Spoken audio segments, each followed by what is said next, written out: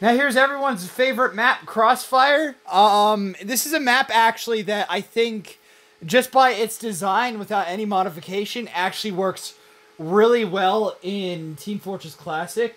Because, you know, they had an emphasis on team play anyway. If you watched my Half-Life video on it, you already know that's kind of like, it was intended for team play. And that carries over here because, well, I'll show it off. I'm going to be using 8 people like I always do because I'm a freak. But this will work definitely well with 12 and 16 like groups of like numbers of people. And maybe even more than that. But, you know, I think here, this is just one of those maps that just works really well, as you're going to find out in this game. While we wait for the bots to load up, I might as well give you another peek at the infamous hidden room. It's still here, obviously, because, you know, the map itself is entirely unchanged. Go figure. So whoever created the waypoint for this map actually made Foxbot willing to kind of venture out and, like, you know, go into the base here, unlike JK Body that I use in Half-Life. And I have tested it. I don't know if they're necessarily doing it intentionally or if it was actually designated in the waypoint, but the boxes will actually press the button here and, like, you know, start the thing, so that's cool. And I brought up how this works great here because think about it. You have an actual base that people don't spawn in. You got health pickups and armaments. You can have engineers actually building stuff. Medics getting ready. Snipers. Like, this map is actually, like, completely unintentionally great for, like, the, you know, how Team Fortress Classic works with its classes and stuff like that. I mean, obviously, you know, you got a lot of fun time guaranteed for all over here, and there's probably a lot of strategic things you could do, doubles or, like, you know, 32 players or, like, you know, like, size battles or whatever out here, but really, you actually have a defined purpose that works really well with Team Fortress Classic. I don't even need to go into depth if you watch. Just watch the Half-Life video I made on it, the link to see all the different things about the base. But it actually works out here. Unlike, you know, a lot of other, like, you know, these Half-Life maps brought into Team Fortress Classic. So yeah, this one actually earns my highest recommendation. I have actually played this in server rotation. There's a good, like, you know, on actual Team Fortress Classic servers, and there's a good reason why. Because it actually works really well. You know, unintentionally, sure, but that doesn't excuse the fact that it does, so, yeah.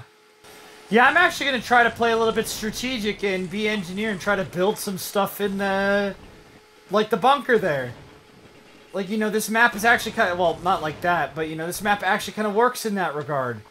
As I've already said a billion times. So let's give it a shot. I don't think Mofugger is going to be able to figure that out, but he'd be great as a sniper over here, buddy. Yeah, but see, that's what I mean. I can actually, like, you know, get something set up here. Granted, I need to, like, there's not much because of the way the map works. Like, you know, the spawns and stuff work here. Oh, boo!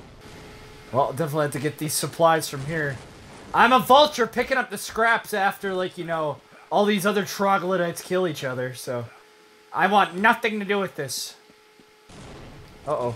Oh, God! I don't know who's that. Who's that? Oh, you son of a bitch! I already told you I've declared this place in the name of me. I swear if you destroyed my dispenser. Oh. Such deep gameplay.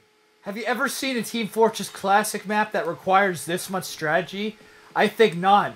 I also think that this is the very first time in the history of anything that I've seen the Green Sentry. Because most of the time, like, maps I've played with more than, like, you know, like, 2 teams available, like the green and yellow teams, that's usually too crazy. They're like every other Half-Life map in existence. It's nuts. Absolutely insane. And I should mention, when the alarm activates, I swear that the bots actually try to get into the little sentry, like, or the bunker here. Yes! Yes! Oh, this deep strategy, I love it. And obviously these still work. I don't need to bring that up. Ha! You didn't think I'd build a sentry there, fool? I guess Motherfucker didn't want to get in though, but oh well. Not my problem. I always hate how slow these are. I got things to do, game. Actually, why am I leaving? Hey, there you are! Get in the base! We got work to do! Our home is under attack by people from the 5th dimension! We can't have this! I'm just coming around getting supplies, really. That's all I'm doing. Actually, why not I build a teleporter? That makes a lot of sense. I'll put it in one of my little areas here. Oof. Bah! I love the look of the Team Fortress Classic teleporter, honestly. The ones in the second game obviously look a lot more like fanciful and stuff like that, but there's something about the simplicity, just that look. You like it too, huh? Of course you do. But yeah, the simplicity of that, like, kind of just pad that, like, really strikes me as endearing. I guess maybe I should have went the other way around, so the teleporter entrance is over there, but oh well. See, look at that! We got some actual strategy. I can teleport my friends here to get back in the teleport, like the battlefield, and even have some supplies. I've never seen a green teleporter in my life either. This is really the greatest video of all time, because you know, never before in mankind's history has anyone ever seen these, I guaranteed. That's a big fat lie, but I feel like being important anyway, so. Or pretending I'm important anyway. Oi! Oh, press too many buttons!